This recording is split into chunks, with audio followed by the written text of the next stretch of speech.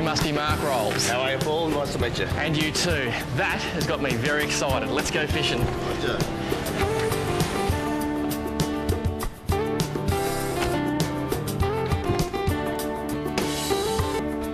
Mark, I've got to say I am so excited because I've done all sorts of fishing. Motherships, little boats, piers, rocks, almost done it all, but I've never heli-fished the Northern Territory, and I can't wait. It must be pretty cool from up in the air. It is, Paul. We're going to take this R44 out over the Mary River system. It's a wilderness area, the wildlife's magnificent, and hopefully the fishing's going to be really good.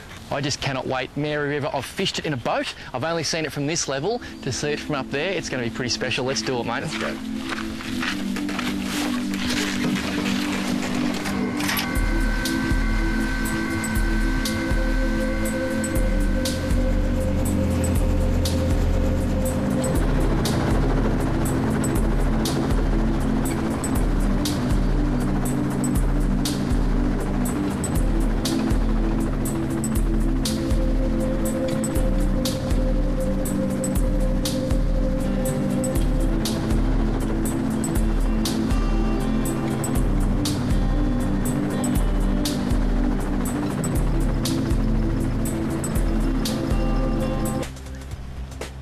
So Mark, where exactly are we?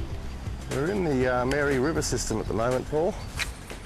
This is a little enclosed billabong that's locked off from the main saltwater by a barrage wall.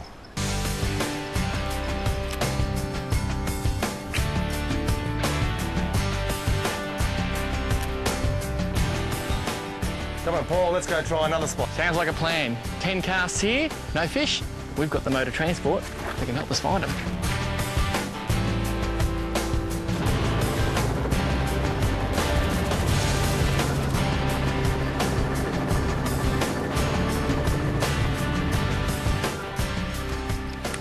Oh!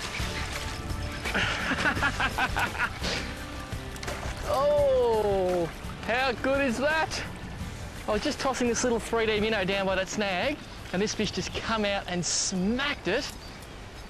And this is a bit of a saltwater creek. We've tried a couple of billabongs, but it's very, very early in the wet, as in the wet has just passed, so there's too much bait and we were seeing fish but not catching them. So Mark suggested this little saltwater creek, and it's really, really dirty. It's not the best time to fish yet. First cast I had a good bump, and now, a couple of casts later, out comes the barramundi. Nice clean fish, that one, Paul. Isn't he? I'm going to slide him out the bank for crocodile watch, and that, oh, come here, mate, is a beautiful saltwater barramundi. Now, Here's some grips here, mate. thank you very much, because I was just about to stick my thumb in there, which wouldn't have been clever. There you go. Now, just a small fish, but that is barramundi in its purest form. It's a saltwater barra. You can see he's all chromed up. His tail, not quite yellow, but it's getting there. Only a small fish. When he hit that little 3D minnow though, I lit up. So Mark, what made you pick this beautiful spot? Mate, this is a great little spot when the tide changes, and it usually produces good barramundi. Normally a bit bigger than that, fella. So let's see if we can get some bigger ones. Sounds like a plan. I'm not fussy, I'm happy with this guy. If they get bigger, that's just fantastic. But what a great little spot. We'll get this one back, and then we will catch ourselves another. If you can just help me with that lure, mate. Good fish. That's a good fish. He tried to pull me back into that snag.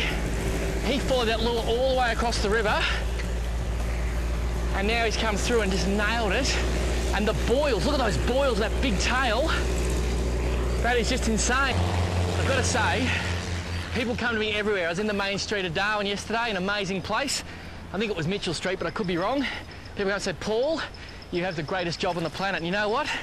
When I fly out across the landscape I saw today and then cast my lure into this water and hook a beautiful barra like this, I must admit, I think those people are right. This is so cool, and just let me say, if you get the chance here in Darwin, look up Mark, because he's the man. To be able to go out in a helicopter, see some of the greatest wildlife ever, and then cast and catch a barramundi like this, I'm just going to slide him up on the bank. Oh my golly gosh! That, thank you, Mark, on so many levels. I'm going to support his belly.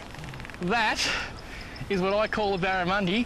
How big's that fish, mate? You caught a few here. I'll tell you what, I reckon you'd have to go close to 65, Paul. 60. It could be better. 65, I reckon he's about 80. He's a solid fish. Check out the tail on that, and that's what was causing those massive boils. Look, he's actually waving. And barramundi, they're just an amazing fish, aren't they? There's something about them. They're great, mate, they're great. Well, this is fishing. The Northern Territory, heli-fishing, I think you're going to do okay. Thanks, Paul. Because barramundi, as I said, they're an Australian icon, and you can come and catch them this way. Doesn't get much better. And here you go. Gotcha! Oh, nice fish. Wow, how good is this? We just had that other mullet eaten by a catfish. I just saw this rod tip go gudunk, gudunk, gudunk. And how nice that when you can cast a live bait out into the water, a little mullet, and you've got to understand these mullet were put on the planet for the sole purpose of feeding fish like barramundi. That's what they're here for, and they're here in their millions. Got a couple of liveys out in the middle, chucking lures, having a good laugh with the boys. Now, come to me, my friend, and just show us how pretty you are. Well, he's a nice fish too. Oh, that's a good barra. Come on. I'm going to drag him up on the bank. Come on. I cannot pull him up any faster. I've got a little Corrado here, the 200, my favourite new little barra reel by Shimano. 20-pound fins. I've just got to turn his head and slide him up on the bank. He doesn't want to come. He doesn't want to come. Mark, the barra are tough here, mate. What are they eating? Kryptonite? No, mate, we just breed them tough in the territory. Look at that big yellow tail. This is a nice saltwater fish that's come up with the tide. Okay, I'm going to try and get him on this bank here. Come on, mate. Come on. Come on. Oh, that's a good fish. Oh, that is a good barramundi. That is a cracker of a barramundi. And you, my friend, have fought so well that I have to say, oh, I support the valley. Oh, come on, be kind. But I love your work. How good is that? And I am extremely privileged, because to catch a fish like that and to see what I've seen today, my goodness golly me, I'm going to spear you back. I'll tell you why, mate. It's because I ain't fond of lizards. Do me proud. And away she goes. Mark, as I stumble over my own feet, let me just say thank you, because I've had some amazing fishing experiences. I'm glad of that, mate. But to fly out here to catch fish of that quality, how good is that?